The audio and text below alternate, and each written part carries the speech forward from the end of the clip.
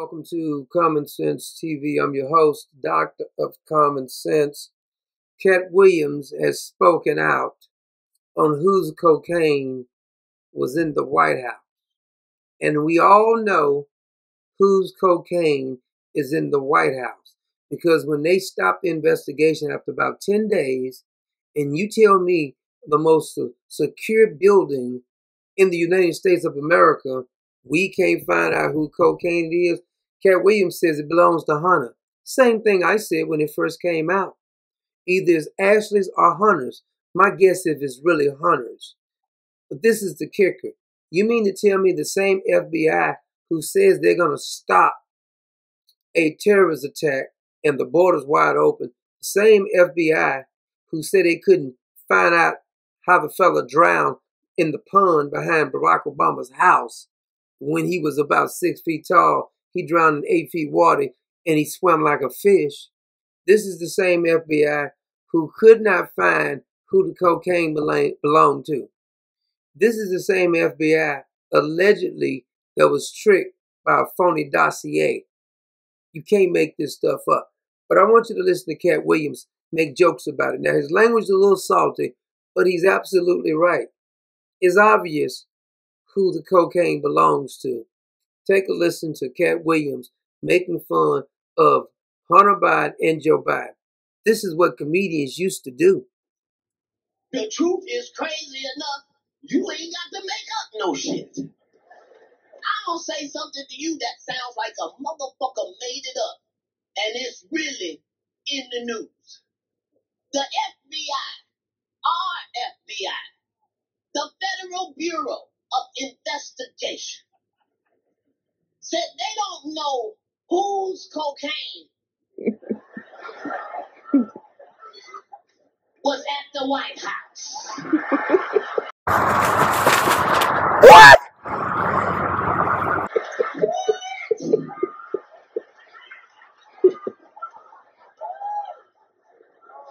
What type of investigation did you do?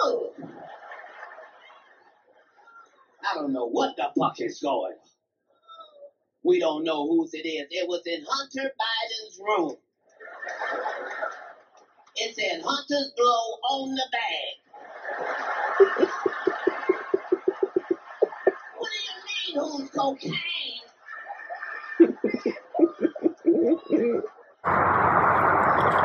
Are you freaking kidding me? It's crazy. Hunter on crack. Joe is doing the best he motherfucking can. We done lowered the bar so low for Joe. As long as Joe don't fall, we be fine. Go on and get up them stairs, Joe. There you go. That's a boy.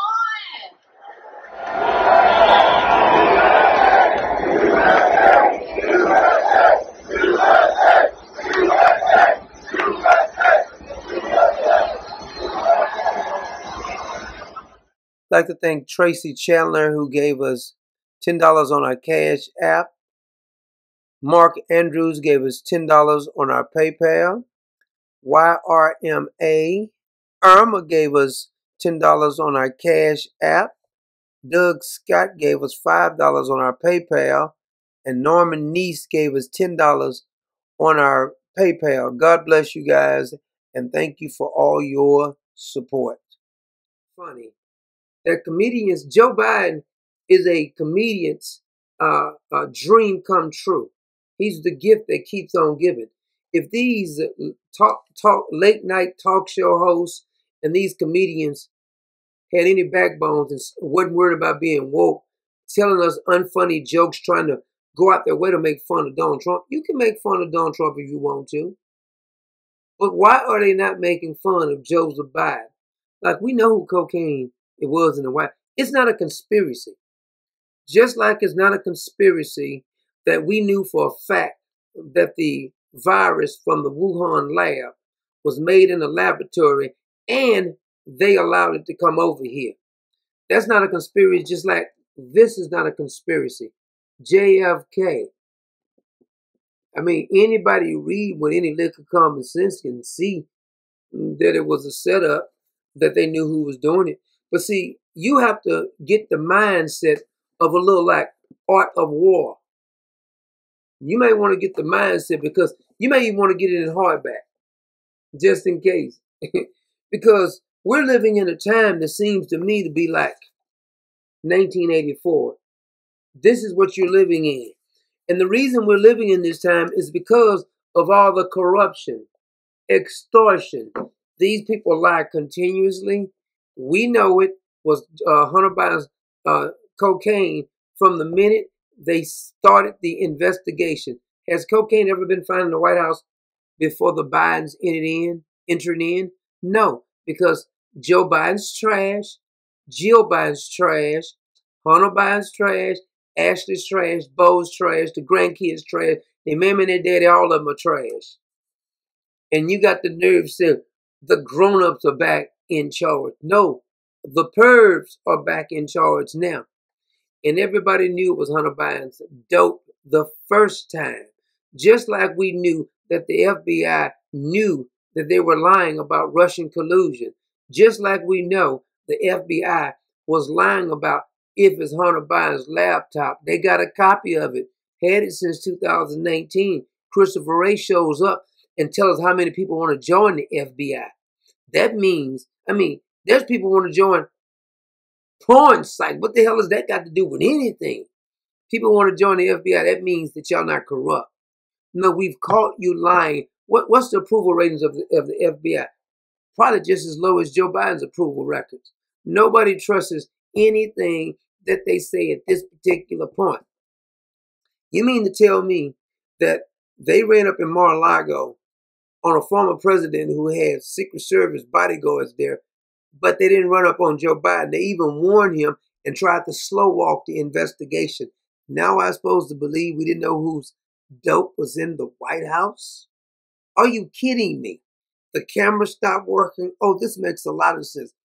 They're so sloppy now, or either we're getting smarter, but they're so sloppy now that they don't even try to pretend. They just say, we're going to do away with the investigation. And nothing ever happens to them.